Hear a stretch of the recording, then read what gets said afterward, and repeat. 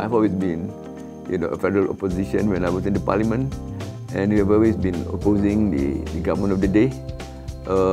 Not opposing for opposing's sake, lah. It's more in light of the check and balance that's required of a vibrant democracy, and I always believe this. Now that I'm on this side, it's really very exciting time for me. It's for the first time ever that we will have a chance to realize our vision, our aspiration, our idealism of what it really takes to run a government. And I, for one, will ensure that it will be a really viable and vibrant democracy, because that is the way forward for the nation.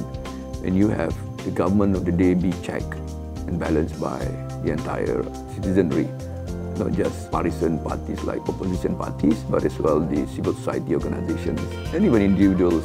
But this is the way I believe we'll see a new Malaysia, we'll see a vibrant Malaysia, and it will be really one that we cherish, to share the nation for all.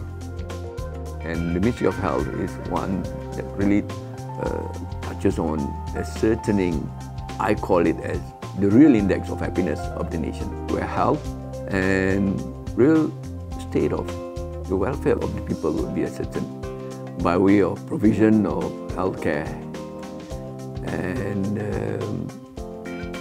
how it would be delivered to them. Peduli Sihat is part of our 10 promises for 100 days, and there's no two way about it. There's no backtracking, meaning we would go forward with it. But I will be very realistic and practical to ensure that scheme Peduli Sihat would finally see the light of the day.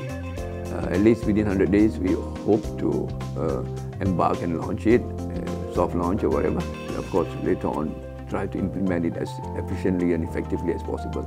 I have had one or two rounds, or at least twice, discussion with the health financing division of the MOH.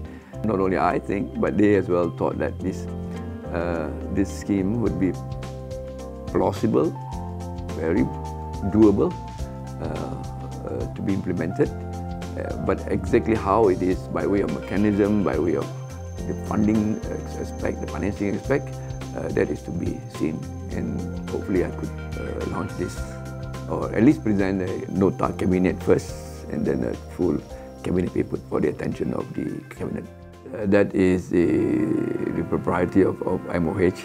I have come to understand it. I quite like the idea, and I think I would want to be someone who would enhance the discussion on this, the implementation of this. Yeah. By way of concept, I think it's very, very attractive. We are not committed to VHI. I mean, we are not obliged to VHI. We will visit VHI, okay? We will, VHI is already there before I come. I would revisit this, I would, subject it to a brainstorming session among my think tankers, and finally, we could very well present an alternative one, a hybrid one or whatever, but we are committed to having something like this. Not by way of brand or name, but that concept. There is no overnight or instantaneous solution to this.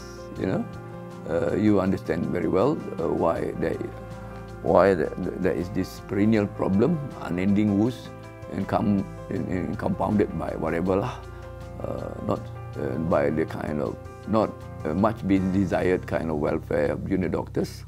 But all these are consequential to essentially, the lack of hospital.